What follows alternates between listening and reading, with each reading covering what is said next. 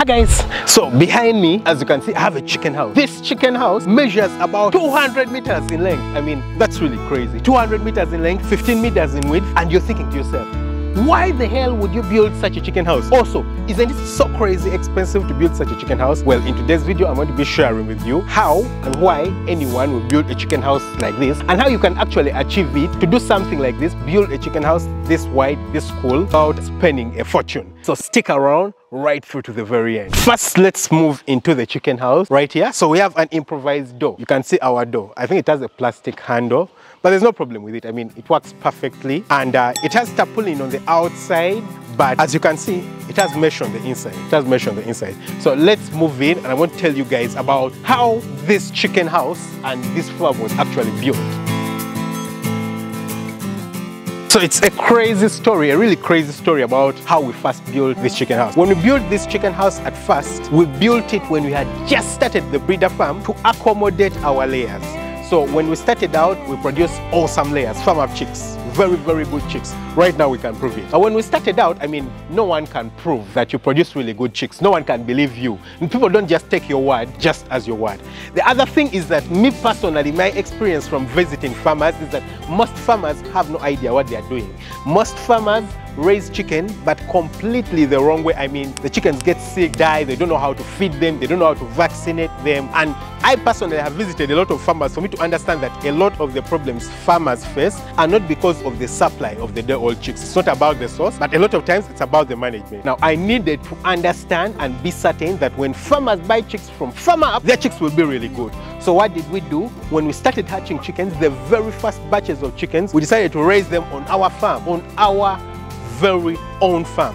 So what we decided to do was to build a chicken house. So at that time, the most important thing for us to do was to have the chickens on the farm. And the biggest limitation was a chicken house. I mean, we needed to raise the chickens ourselves to confirm and be the testimony of how well the birds can perform. You know, it was my very first time doing a breeder farm. I'd never done a breeder farm before, and I didn't know what to expect from these chickens. So what we decided to do was to build a chicken house really, really quickly, so that then we can test this batch of birds. I mean, from the way they are brooded, from the way they are raised, from the way they develop, and try to see how they perform at the very end. The idea is that when farmers come to me and complain and they tell me this is what's happening with your birds, I would have a reference point because I know I'm going to be raising the birds very well. So I did this very well, and the reason we built this chicken house big like this is because it needed to look after 20,000 chickens. I mean 20,000 commercial layers. Commercial layers are spaced at a space of about 6 birds per square meter, and this chicken house over here, like I've already told you, is about 200 meters by 15 meters. So if you calculate 6 birds per square meter, ideally it is sufficient enough to keep about 20,000 birds, yeah? To keep them inside here. So we needed to build it, but we needed to build it really fast. And of course, if you need to build things really fast, number one, the biggest thing is time. You don't have time, for example, to build using blocks like this. You know, we could have built using blocks like this, but you don't have the time. Secondly, the costs. You know, at that time you're just starting a breeder farm, and you don't have the money to construct an expensive house. Blocks or bricks like this are not cheap. They're quite expensive if you're going to get enough to build a chicken house. So what we needed to do at that point is simply to make sure that we have enough for us to actually raise the chickens or build a chicken house that can ensure that we raise chickens inside there, so that then it becomes profitable enough for us to go on and do whatever we want. So what we did is that we raised our 20,000 chickens, and those chickens were giving us a lot of eggs. I mean, a lot and a lot of eggs. We were getting over 800 trays of eggs a day. But not only that,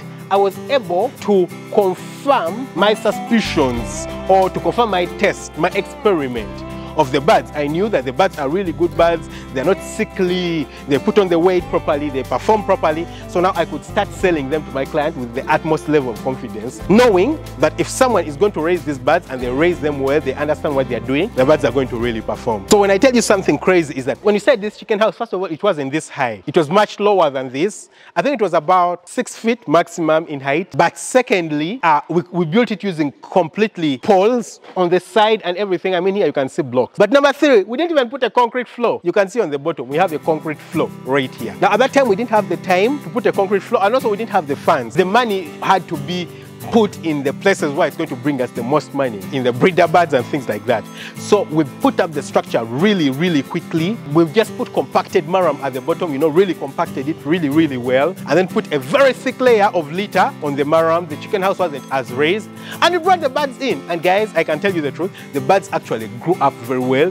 They got raised very well. So what am I getting to? What I'm trying to get to is that if you want to build a huge chicken house very cheaply, and you want the chicken house to be good and meet the standard, you don't need to start out with the most expensive house. And I mean, this is something I've always shared with people on the YouTube channel. You don't need to start out with the most expensive house. You don't need to start out with the biggest house. You don't need to start out with the house with the biggest materials, yeah? You just need to start out with something that works. What is something that works in terms of chickens? You need a chicken house that's aerated. A chicken house where there's air, as you can see right here on the sides. For us, when we started, we had just poles, but needed to make sure that there was air. The floor wasn't concreted, but for one batch of birds, honestly, we could use compacted marram. We compacted the marram, and that ensured that for the very first batch of the birds could be inside there, but then we could get the money at the beginning to enable us to upgrade the house. So now when you look around on the chicken house, everything looks nice. You can look at the sides, the aeration, you can look at the feeders, really nice feeders, good drinkers right here. You can look at the floor, it's nicely concreted, it's a good concrete floor.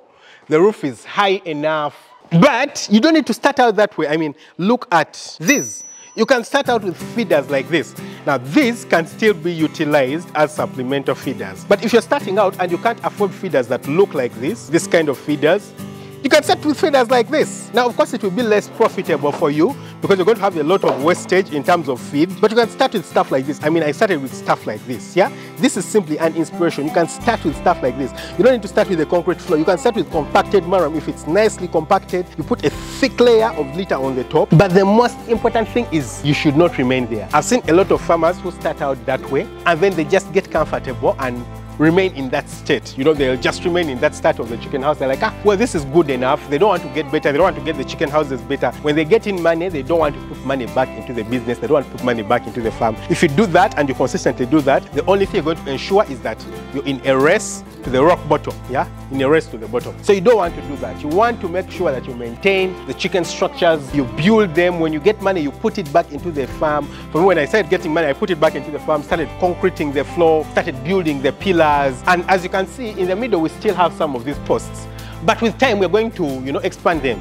This one right here, as you can see, is simply, to help support some of these poles that are running on the sides. And as you can see from down, it's now concreted. But with time, as we get in more money, we'll again even, change these, put, maybe concrete posts or block over here to make sure that it's supported. The main thing is the sides, which are properly supported. But with time, we'll even ensure that we improve these with time. So the most important thing is start wherever you are, but make sure that you always improve what you're doing. Make sure you improve. When you get money in, don't just utilize the money and not utilize it to make the farm better. Make sure you improve. Don't stuck with wherever you are, but don't be like those people who are like, well, I don't have the amount of money to build a chicken house that is about 100 meters or 200 meters in length. I mean, for me, at the beginning, it was 100 meters in length, but it was really cheap. I mean, because the only thing I was using is posts. Of course, the most important thing or the most expensive thing was the roof at the very top, but everything else was quite cheap, honestly. Everything else was really cheap. It wasn't expensive at all. I mean, I didn't need to put a concrete floor. I didn't need to buy cement. I didn't need to buy bricks. The only thing I needed was nails, posts, and a roof. And everything else I could work on. I mean, put mesh on the side. I think at the bottom I'd put iron sheeting on the side. And that was enough for me to start out. And then with time, I could get money and put it back into the business. So that's the prototype I've utilized. It's a prototype I've found that actually works really well. And if you also utilize it on your farm, I mean, you can do stuff like this, really huge stuff. And people will be looking at you and they're like, whoa, how did you get there? It's simply because you utilize money from the farm to actually expand the farm, yeah? You don't need to utilize your very own money that you're saving to build the thing to the perfect level. Start with wherever you are, utilize the money to start. The thing that you need on the farm are chickens, because chickens are to bring you money on the farm. The structure doesn't bring money on the farm, it's the chickens that bring money on the farm. So utilize it, bring money in, and once you have money coming in, then everything else becomes quite easy, quite simple. You can expand and do everything you want. I mean, that's how you build really huge farms and huge houses, yeah? It's difficult to just build it using your savings. Tell me what you think. If you actually think this is a good idea, if you build chicken houses, tell me the theory that you've actually used? I mean, for you, how have you managed to get big? Was it from your savings? Was it from reinvesting into the farm yourself? I mean, is your farm even profitable? I'm actually curious to find that out in the comment section below. If your farm is not profitable, you're running a farm and your farm is not profitable, I would love to make a video about that, but only if I actually find out that a lot of people are running farms that are not profitable. So I would love to find out that. Let me know in the comment section below. Don't forget to hit the subscribe button, smash the notification bell. Catch you very soon with another video. Lots of love. Bye-bye.